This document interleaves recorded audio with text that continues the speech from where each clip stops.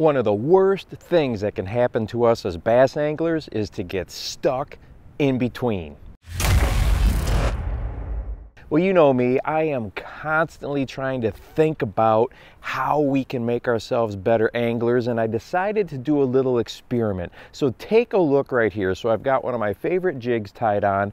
I've got a tape measure laid out here, and we are going to see how far that lure actually moves with a small movement of our hand. Now I'm going to focus on moving my hand just 45 degrees, so not a full 90, okay, which we do sometimes do that, but just 45 degrees. That's all I'm going to move it, and we're going to see how far that lure actually comes down the length of this tape measure. So let's go ahead and move my hand, and then look at this. That jig moved 5 feet.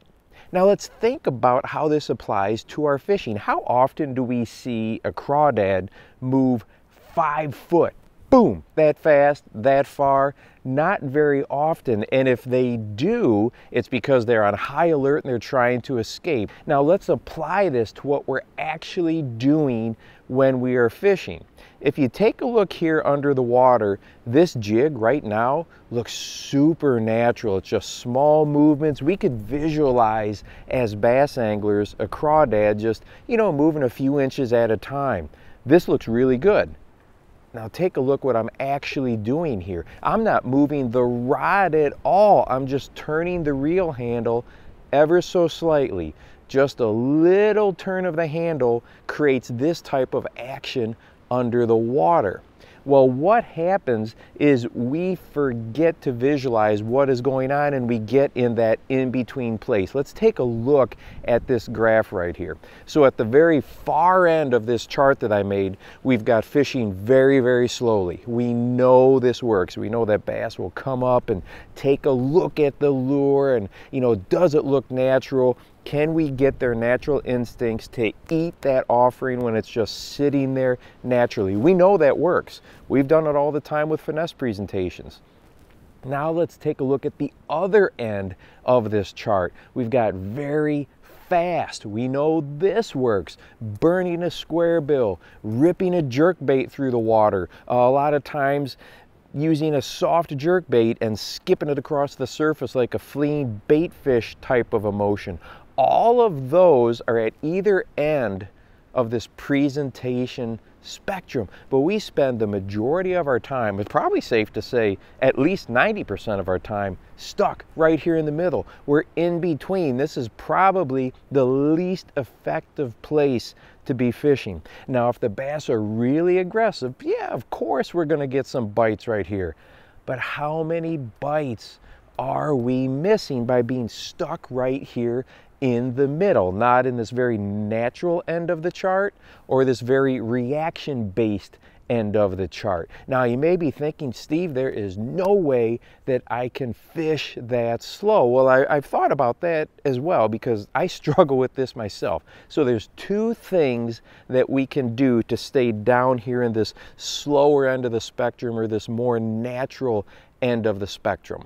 One, we can really spend some time with our lure in the shallows, in clearer water, in a swimming pool, baby pool, whatever it might be, and just watching it, seeing what we do up here with our hands and our wrist and our arms and the rod and the reel. How does that affect what's going on to that lure under the water? And more than just 5 seconds here and 10 seconds here, but really study it, analyze it. What does a hop look like? What does a drag look like? What about the different plastic trailers we might put on a jig? What about the different soft plastics we're going to use on a Texas rig? Really spend some time with that, and the better we know how that lure is going to behave based on the action we impart on it, the more likely we are to be fishing that lure at the right speed or at the right place as far as this chart, in that slow zone or really up in that fast end of the thing. So that's the first thing that we can do.